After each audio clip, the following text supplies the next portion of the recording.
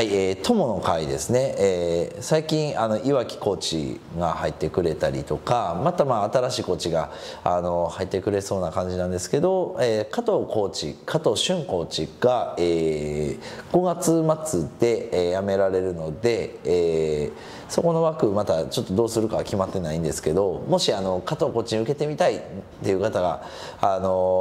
受けたいけどまだ行ったことないっていう方がいらっしゃいましたらね、ぜひ5月中に来てください。ゴールデンウィークは変わらずに友の会毎日やってます。あと、土曜日の夜と日曜日の夜も今友の会やっていて、土曜日は基本的には岩城コーチで、日曜日は細川コーチがやっています。あと土曜日の、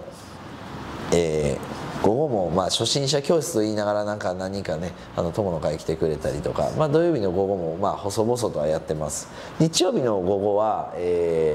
基本的にこの、3階アリーナ3台使ってやることが多いんですけど、大会とかがない時は下広く使ってやったりとか様々ですけど、日曜の午後もやってますのでぜひ来てください。友の会最近で言うとやっぱり月火の井上コーチやっぱ人気がすごいあって混む日が多いから、でも混む時もあれば混まない時もあって、もうこればっかりはね自由参加の教室なんでわからないので、でも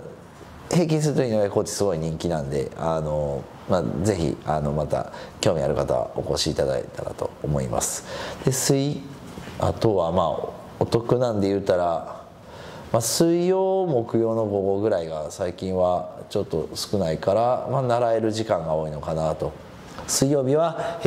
加藤真知子コーチですね。大体何人かな、5人前後ぐらいが多いかな。で正午の教室も大体そんなもんかな、3人5人とかそのぐらいでそんなに多くない人数でやってるので、もし習う時間長い方がいい方はそこがおすすめです。水曜日の朝と金曜日の朝は僕がやっていて、そこも5人から78人、多くて78人ぐらいっていう感じですかね。はい、そんな感じでやってます。夜でいうと、木曜日の吉野コーチのところもそんなに多くないんで、粒高教えてほしい方とかはぜひ来てくれたらいいのかなと。やっぱり多いのは土日の朝はやっぱり多いかなっていう。あと金曜の午後ですね。金曜の午後も比較的多いかなという感じです。あとは金曜の夜か、多いといえばその辺りがそれなりに人が多くて、やっぱり人が多いところに行きたい人と人が少ないところに行きたい人いると思うので、そんな感じで、にぎわってるのは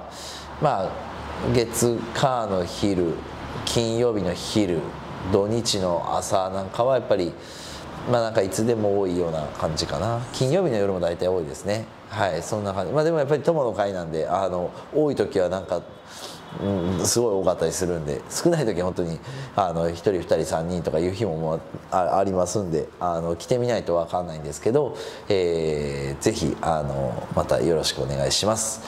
また、加藤コーチの枠どうなるかなんかはこの YouTube でご報告できたらと思いますので、はい、よろしくお願いします。はい、ゴールデンウィークもよろしくお願いします。お願いします。